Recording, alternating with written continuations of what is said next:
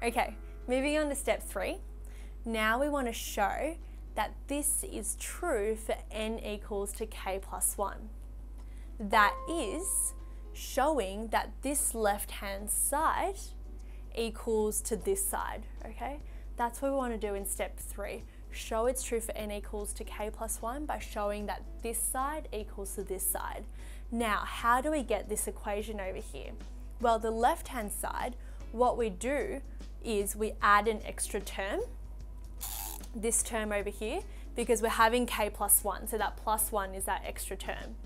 And so we just substitute k plus 1 into this equation here.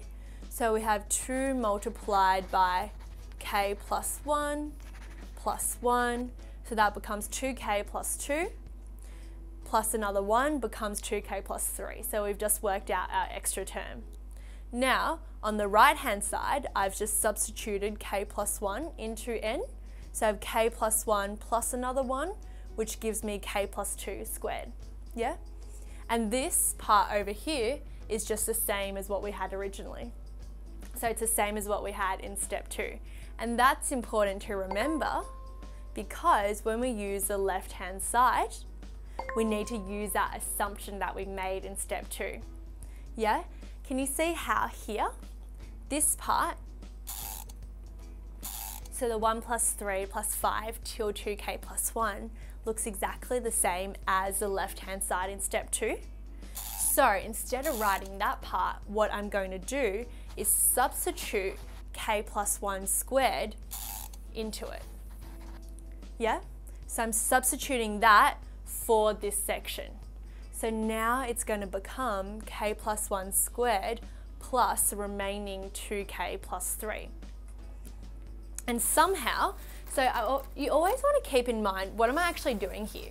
What I want to do is make this look like the right-hand side, right? So always keep that in mind. How am I going to do that? Well, there's nothing I can really factorize or do here, so I know I need to expand first. So expanding k plus 1 squared, that becomes k squared plus 2k plus 1, okay? And now I'm just going to simplify that. So the 2k plus 2k gives me 4k, 1 plus 3 gives me the 4.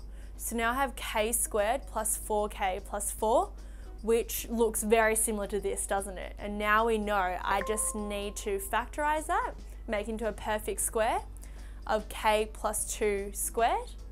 And you can see that looks exactly like the right-hand side.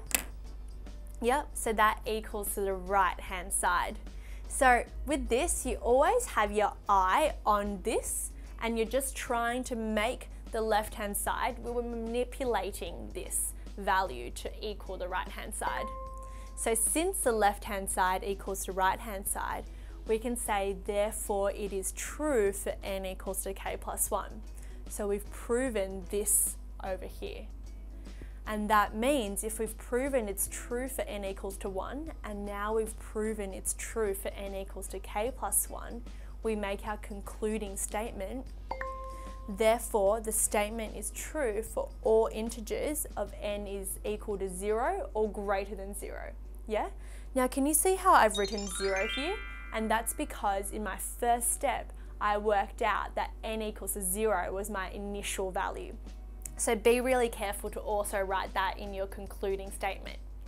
Now, just for the purpose of space, we've written therefore the statement is, but the best thing to write is therefore this entire equation, what you have in the question, yeah, rewrite that, is true for all integers n is greater or equal to 0.